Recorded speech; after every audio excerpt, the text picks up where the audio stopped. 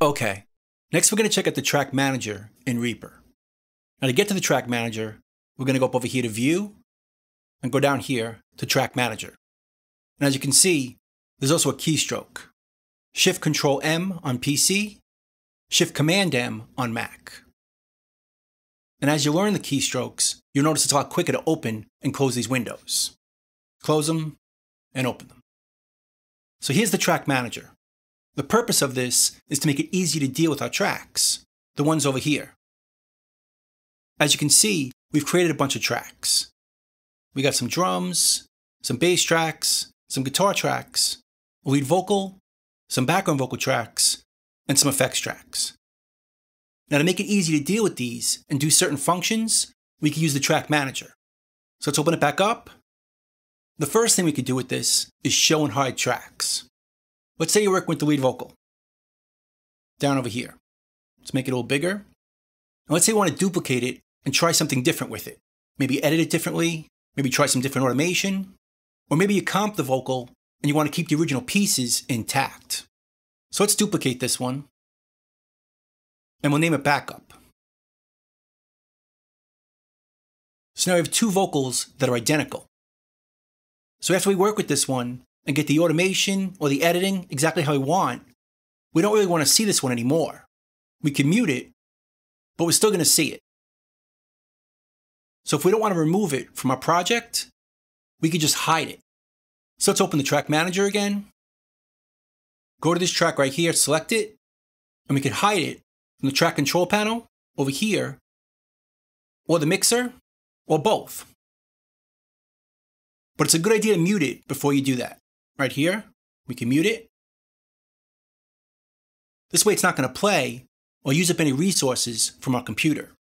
Because if it's unmuted, it's still going to play even if we hide it. So being able to show and hide your tracks is the main function of the track manager. Let's mute this. And we can also delete tracks from here. Right-click and delete our selected tracks. And now it's gone from the project. Another use for the track manager is just to view it in either the track control panel or the mixer. For instance, down over here, we have some effects returns, the reverb and the delay. We don't really need to see that in your track control panel. There's no audio to edit, but you do want to see it in your mixer. So we can select them right here and hide them from the track control panel. So we no longer see them over here, but they're still going to show up in the mixer. Let's open the mixer. So here's our mixer, and here's our effects returns, reverb and delay. So it still shows up here, even though we don't see it in the track control panel. And we can do it the opposite way. Let's say we don't want to see it in the mixer, but we do want to see it in the track control panel. We see it here, but we no longer see it over here. So that's another good function of the track manager. You can select both tracks together and hide and show them from the track control panel or the mixer. Now another thing we could do is use our filter. Up here, let's make this a little bit smaller so we can see most of the tracks. We could use this filter to select the tracks on the fly. For instance, these are all drum tracks right here. Instead of selecting them like this, we could select them using the filter. Just type in drums, and just our drum tracks show up over here.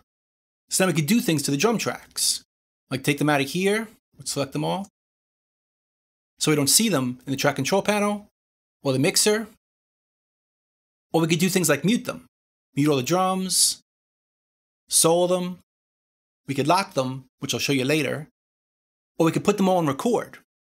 So all our drum tracks are on record right now. So using the filter is a great way of finding things.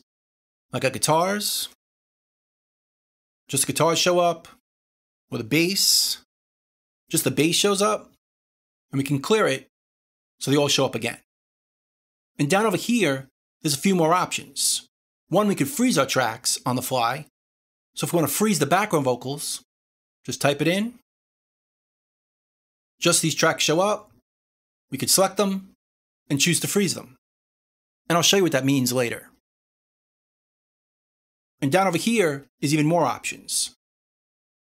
We can mirror our track selection. So anything we select over here is selected over here as well, which makes it easy for deleting or creating a temporary group. If we want to group the guitars, type in guitar up here, select them right here. Now we can control it as a temporary group, because what we select over here winds up being selected over here, and vice versa. If we select the bass over here, the bass is now selected over here. Another option down over here is to hide our filtered out tracks. We can do it in the track control panel or in the mixer. So let's choose to filter it out in the track control panel. So now if we type in guitar, only the guitar tracks show up over here. So we can make them bigger for editing purposes, work on the guitars, come back over here, clear it, and all our tracks come back. Or our drums, just the drums show up over here. And we could do the same thing for the mixer. So just the drums show up in our mixer. And if we clear the filter, it all shows back up again. Another nice option I kind of like is to close the track manager after you use the filter. So if we choose this and type in background vocals, if I hit return or enter, the track manager closes. So we can work on the guitars, make it a little bigger, do what we have to do, then open it back up, clear our filter, hit return again, and the track manager is gone. It just saves one extra step. But I really find it useful for doing global things, like putting our drums, bass, and guitars all into a chord, or muting them all, or soloing the vocals. It's a little bit quicker than trying to find all things in this window here, where the tracks can be kind of big, and you don't want to scroll through all of them. You can find them a lot quicker right from here. Type in lead vocal, and that's the only track we see. Right here, ready to be edited. So anyway, that's the track manager in Reaper.